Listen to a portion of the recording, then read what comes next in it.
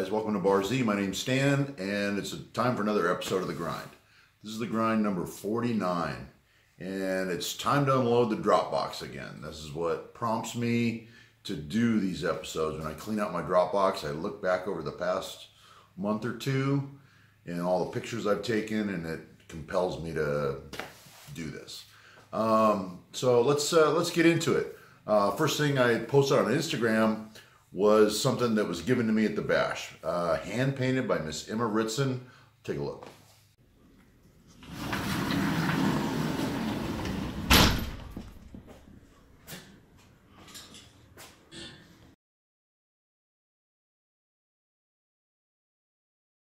Thank you, Emma. A wonderful piece, and that's its permanent location in my shop. Very nice piece of artwork there. Very durable too. It's all done with one-shot lettering paint. So thank you again. Next up was another item that was given to me at the bash, made by Mr. Craig Campbell over at MC Engineering. It was kind of a steam whistle, and it was his entry into one of the American Rotary contests. But now it's got a permanent home, and let's go put an ear on it and see what it sounds like.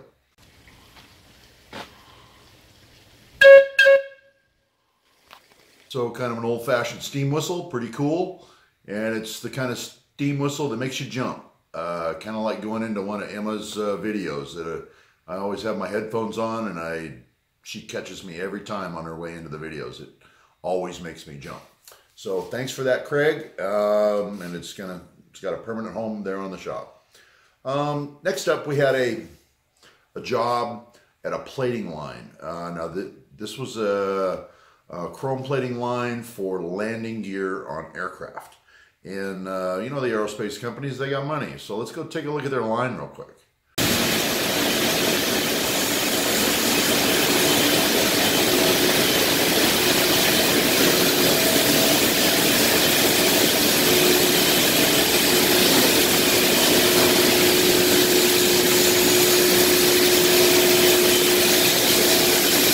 Okay, so that's all PVC ductwork, a lot of stainless, a lot of plastic. My kind of place. I love an industrial environment like that. So that's a brand new plating line. I did some work there, not all of that, but I did some of the work there. And it's good to see a compliant plating line go in. Plating lines are very high polluters if they're not done right. But the modern plating lines are compliant with all the emission standards. All right, next up is right after the bash, I had a boatload of apricots. My tree outside, I feed it pure horse manure, and it just exploded. Take a look.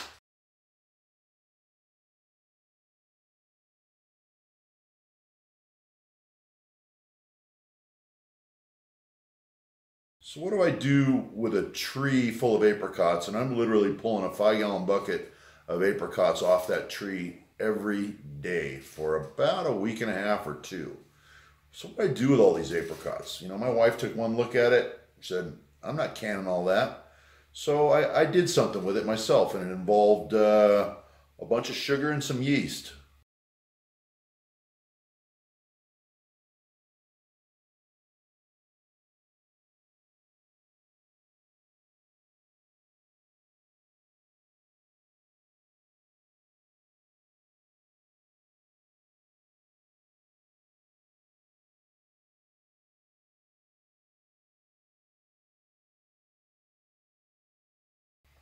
So after it aged a while, and I racked it a few times and clarified it a little bit, and I had to kind of back sweeten it. The yeast chewed through all that sugar like you wouldn't believe, so it ended up real dry. So I had to kind of back sweeten it, and you know, we kind of took some with us to the fest.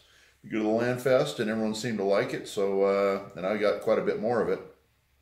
But that's what I did with my apricots. My first attempt, I guess it was a success. Next up, Lista cabinets. You know, I've been on the prowl for quite a while. And I first found this little one on Craigslist.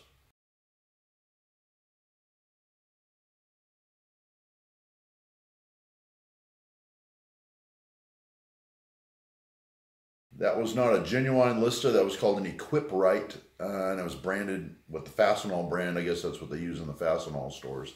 So pretty cool. Good storage. It's never enough. So I found another one not even a week later.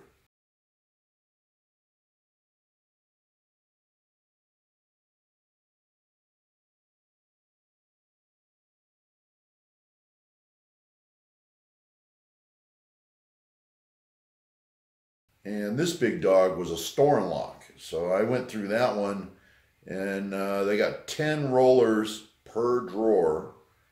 And that thing has, I think, 11 or 12 drawers. And someone had lubricated them with motorcycle chain lube, which is kind of waxy. And it felt like a bar of soap, and they were gummy and sticky. And I went to a lot of trouble to clean that out. But that second cabinet made a huge difference. It's not even completely full yet. But I do enjoy those Lista knockoffs. The second one was a store and lock, not a genuine Lista either, but it functions and operates just like a Lista. All right. Next up, I had a Franken-Cobble, my shop press. I was running on a bottle jack type press, and I made my own frame. So let's take a look at what I put together off of another unit.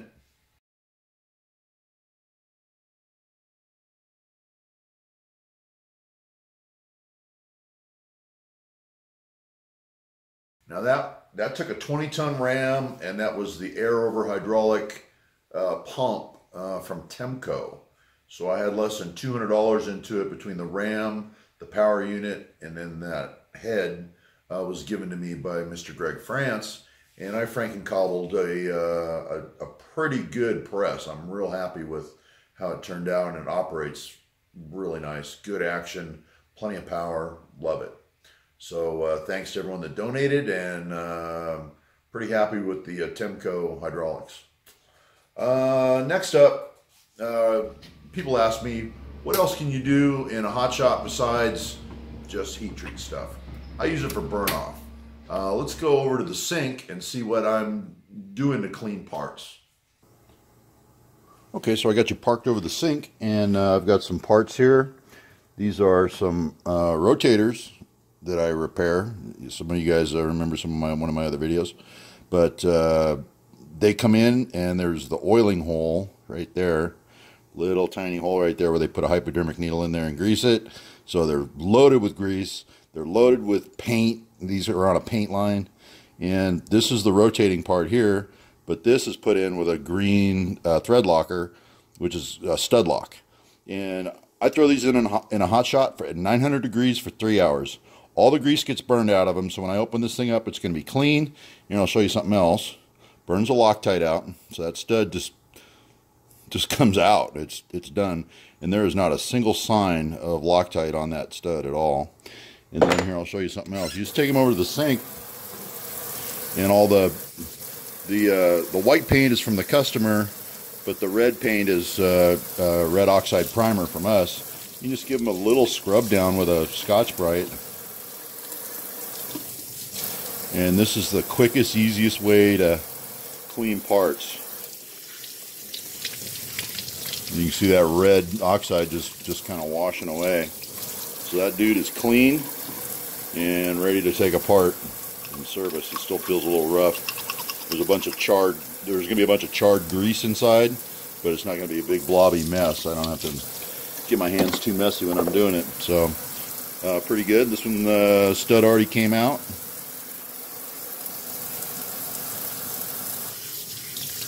So cleaning quick and easy with a little bit of heat. Don't go overboard. 900 degrees is fine.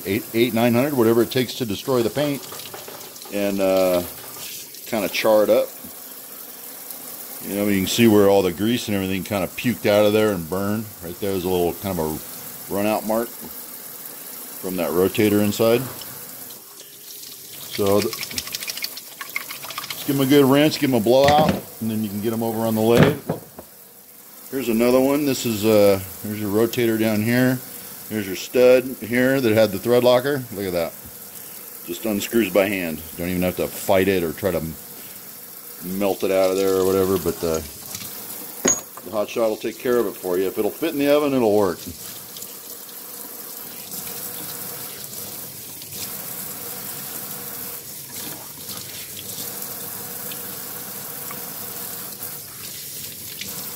There you go. 900 degrees, 3 hours. So that's what I use my hot shot for besides heat treating. You know, you can do burn off on powder, paint, grease, oil, things like that, and makes them much easier to clean. Just take them over to the sink and kind of scrub, give them a little scrub and rinse them off, and you're not sanding and grinding and doing all these things. So that's another use for the hot shot. Next up, we took a trip to Rocklin, California, which is way up north, up by Sacramento, and we had a paint line to go in there, or there was an existing paint line, excuse me, and they were adding a collection unit. So we were, I took a little video of it, and this is in an old Ace Hardware distribution center, and the roof on this building is massive. They got a drop T-bar ceiling, but beyond that, it's 36 feet to the deck. So quite extensive getting this thing in there. The ductwork was all of it. Let's go take a look.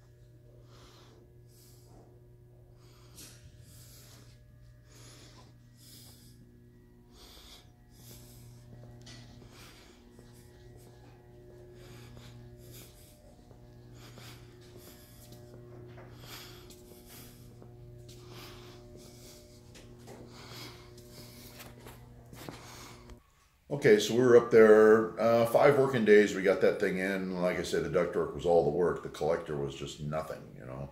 But we worked it upside down. That had to go top down. We had to put the ductwork in first and then put the collector in underneath it. So kind of working backwards there, but sometimes you have to do that. Next up, I got a new helper in the shop, my darling daughter, and she is learning to TIG weld.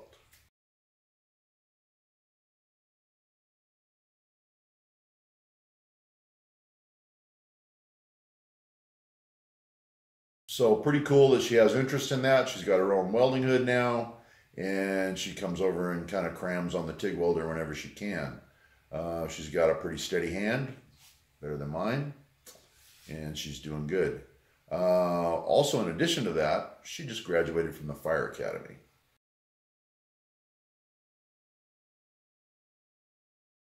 So proud father. Now I'm the father of a paramedic. She passed her nationals, so she's good anywhere in the United States to work.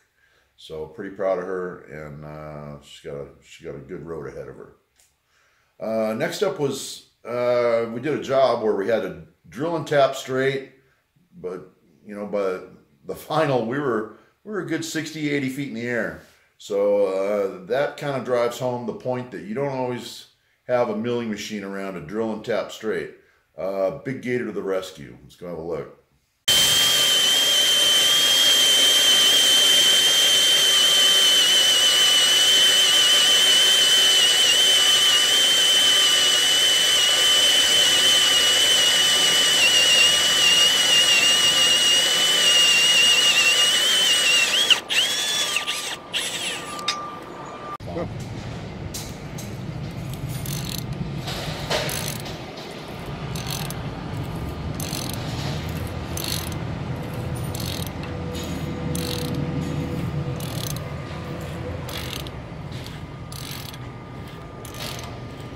So we had to put threaded studs in a building, in the purlins of a building.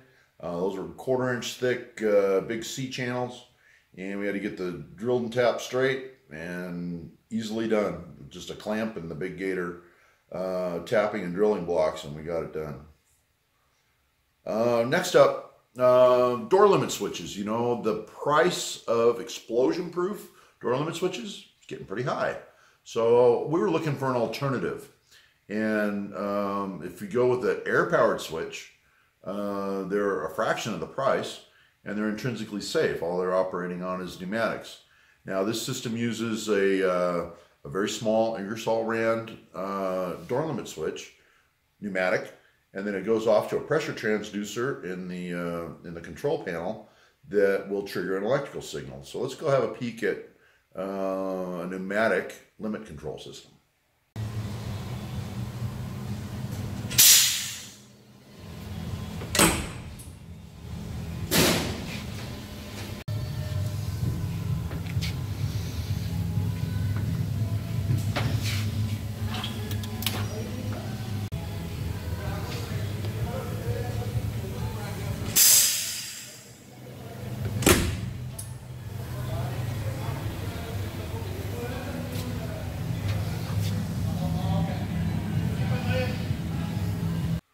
Okay, so that's the bar Z way of getting around having to do door limit switches. Functions the same. When you open a door, it's dropping out an electrical circuit, but we don't have to do. Not only do we not have to buy the expensive explosion-proof switches, we don't have to wire them either. Just run a little bit of polyethylene tubing and call it a day. So this is a way to get around the to get an intrinsically safe system in and get around the explosion-proof switches. Next up, someone was talking about a Bridgeport slotting or shaping head that they had got, and they were looking for tooling. Now, I've made my own, and let's take a look at the photographs of my tool that I use with my Bridgeport slotting head.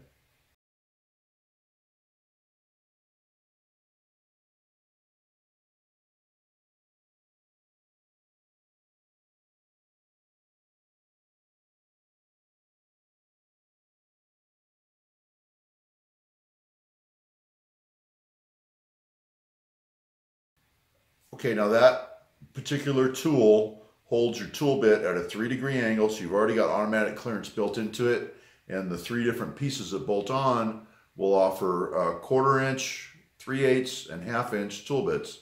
We'll plug in there, and then you just grind the width of your tool to whatever you need. If you got a metric keyway or something funny to cut, you can grind your own tools and they'll drop right in there. So that's the most universal way I figured out how to do it. I didn't have any tooling either when I got my shaping head or slotting head.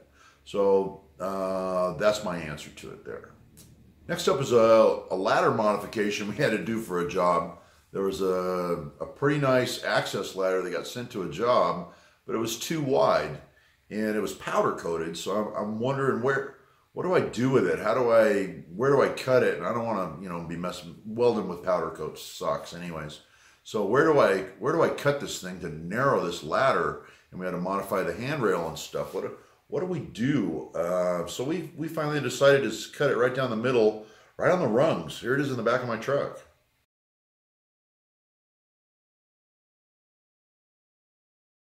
So we took 6 inches out of the ladder in the center to narrow it up. And then after we were done, we polished all the powder coat off, welded it, and then just touched it up with regular rattle can, an aerosol can, and you could hardly even tell we did anything, but we didn't have to weld next to the main square tube and ruin the finish. So this is how it turned out.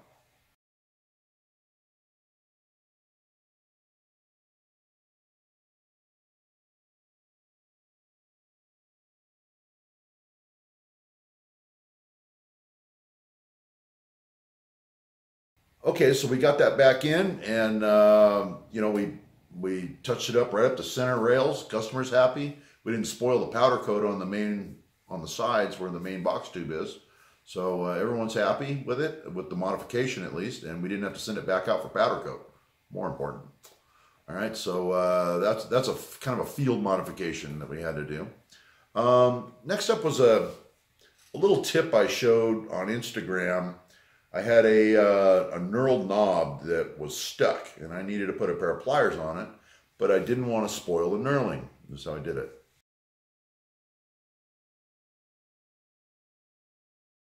So plastic tie wrap works just fine. Cushions your knurl, gives you a little bit of grip. Throw a pair of vice grips or channel locks on there, and get your knurled knob off without damaging it. Well, next up was my trip to the Good of the Land Fest 2019. We went out there early to help Justin out, and I was going to meet Ray over in Austin, Texas. But there was a big storm coming in, so right about the New Mexico border, right over El Paso, we started passing over the storm, and I took a little bit of video out of the window of the plane. Let's take a look at the size of this storm.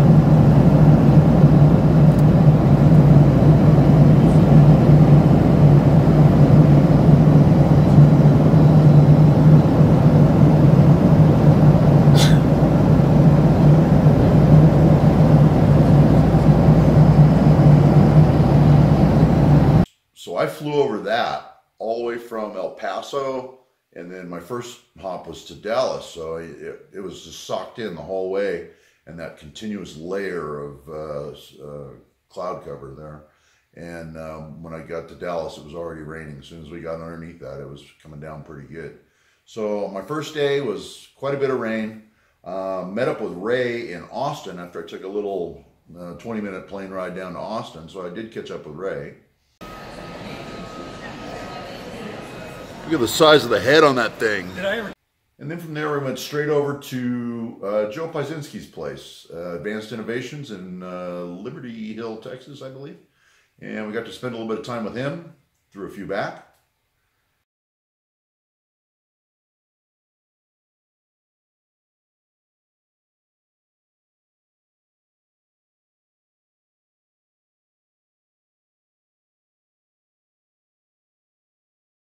Ray got to stand in front of his whiteboard and cut up a little bit. Innovations.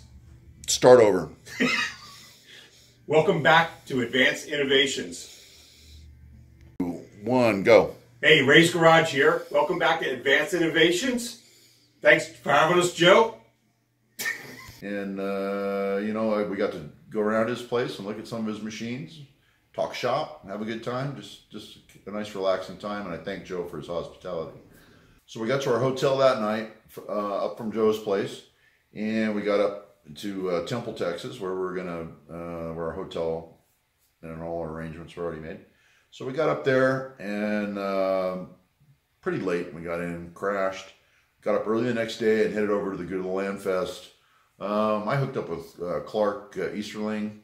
He was doing his first firing of his smelting pot or forge.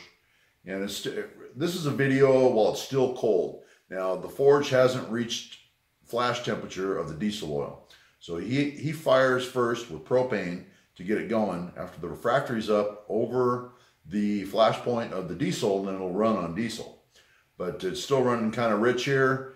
And here's a little video shot of it just starting to lean out and just starting to fire right. And it kind of sounds like a jet engine, and you get that dragon's breath out of the top. So it's a pretty cool unit he made. Let's go check it out.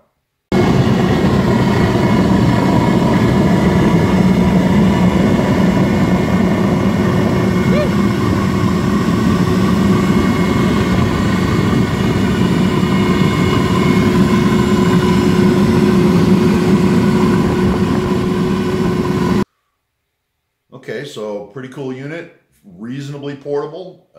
You know, he's got it so it runs, like I said, it runs on diesel oil, and you just got to initially fire it on prop to get it going. But pretty good rig he's got there. And let's go take a look at the anvils that he cast. These are made out of cast iron. Okay, we're here with Clark from Windy Hill Foundry. Hello, y'all. Say hey, Clark. And he's made his first successful pour. with cast iron today. Yeah. And we broke the gate off right here. Here's what the other ones look like before we snapped them off. And so we've got 3 successful pours. Oh, there you go. So we do have the pattern there. Sorry, my hands are getting dirty. I'll try not to pollute it. So he's got that. And I think what we're going to do, we're going to have Clark snap off the gates. We might just run it over to that little milling machine over there and try to give that a flat top and a flat bottom, and that'll make a nice little paperweight for somebody. That'll give Quinn something to do. Yeah, absolutely. We'll give Quinn or either that or Steve Martin something to do. Yeah. I think they got a carbide milling cutter over there. They'll plow through that like it won't even know it's there. Well, these definitely didn't have enough time to set in the sand, so I pulled them within an hour and a half after pouring. So you pulled them and quenched them? Yeah. So they're hard. They're hard. Okay. They're hard. Surprisingly, they didn't steam when I dipped them in the bucket. Though. Okay. So we may be good. Looking at this gate, you can see some gray iron, touches of gray in the middle there. Yep. So they may be good. Okay. They may be just fine. So we'll see. All right. Awesome. Okay, Clark. Well, thanks for showing me around. If you want to snap those gates off, we'll go over and play on the milling machine a little bit and see what we can make out of those. All right. We're gonna grind them as close as you can. Yeah, grind them as close as you can. We'll get them in the mill from there. No worries. Thank you. So Clark did pretty well with his cast iron. Had a good time with him. He's got a very dry sense of humor. Didn't even really see that coming, but he's a contender. I'm pretty sarcastic and dry as well. So gotta love Clark and his wife. Josie's pretty cool. All right, next up at the fest, let's take a look, or let's go check in with Quinn from Blondie Hacks. She was doing demonstrations on a little milling machine that came in from Precision Matthews.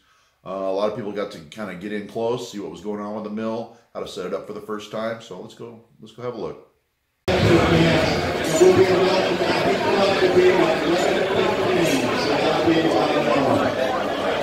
Also, don't forget about the raffle. We have our raffle tickets there on my right, or your left facing me. Also, we have a Gershon or toolbox as part of the raffle. It's actually on the thing outside over by the trailer selling some tools. Take a look at the box. It is beautiful, beautiful. Anybody who has it would love it.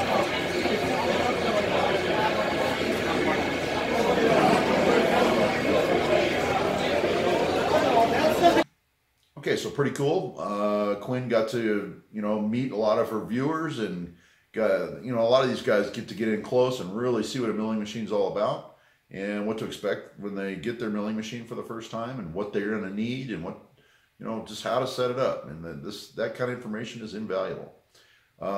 Next up was a very large power plant at the event that they fired. This was the day before the event. I got to see this thing running. Pretty cool.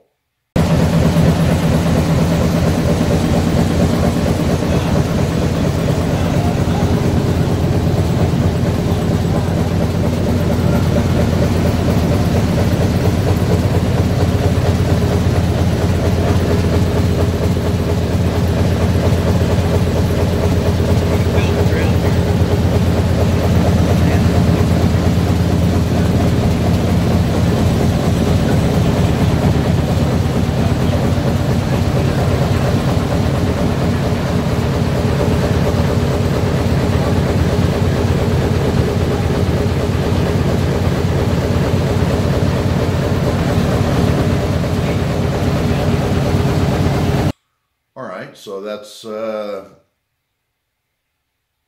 quite the impressive power plant. I think they used to run a generator off of that to power up some industrial buildings, whatever. But there was an old generator there kind of hooked up to that as a, just an example. It didn't have the drive shaft in there, but it didn't look like the generator was functioning.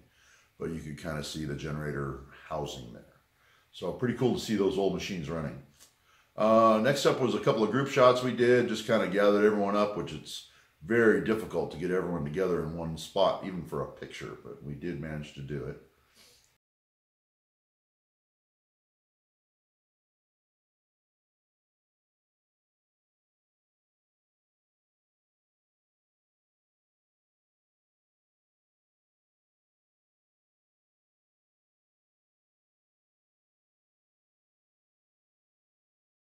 And then here's a picture of registration after we kind of started getting it set up, and we didn't really know where to put it, but we kind of had a pretty good idea. I just kind of ran down there in a golf cart and did it. So registration is set up and we're ready for the main event.